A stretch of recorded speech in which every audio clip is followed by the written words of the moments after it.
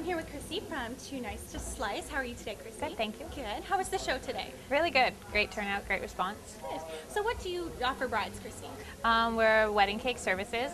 We do favors, cookies, all kinds of stuff like that, anything edible.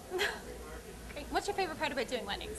I love meeting with the couples and designing their dream wedding cake and seeing their plans come to life and going from there. And do you have any advice for brides who have just got engaged and are planning their 2009-2010 weddings?